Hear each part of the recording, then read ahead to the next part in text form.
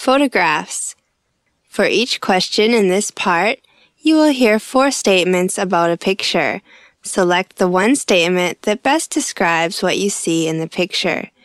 The statements will not be printed in your test book and will be spoken only one time. Number 1. A.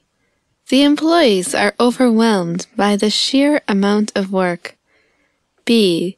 The employees are carefully scrutinizing the documents. C. The employees are just finishing their presentations. D. The employees are enjoying their lunch break.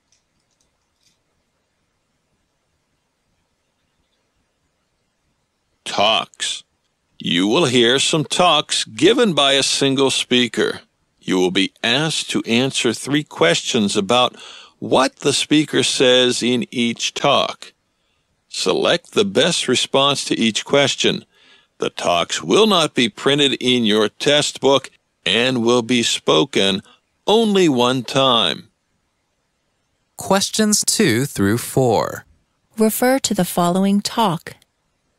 It's time that we see some drastic changes happen in the way our government interacts with countries that aren't respecting human rights.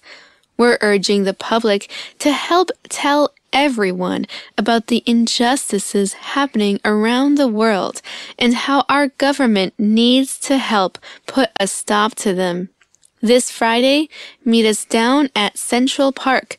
Bring banners, posters, and megaphones as we hold a peaceful protest and exhibit our thoughts.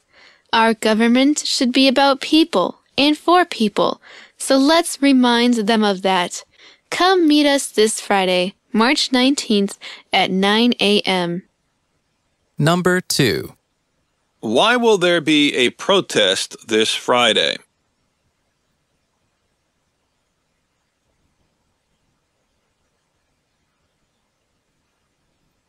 Number 3.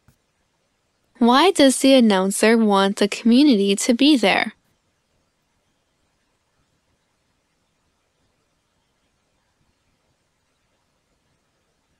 Number 4. What are some items that people should bring?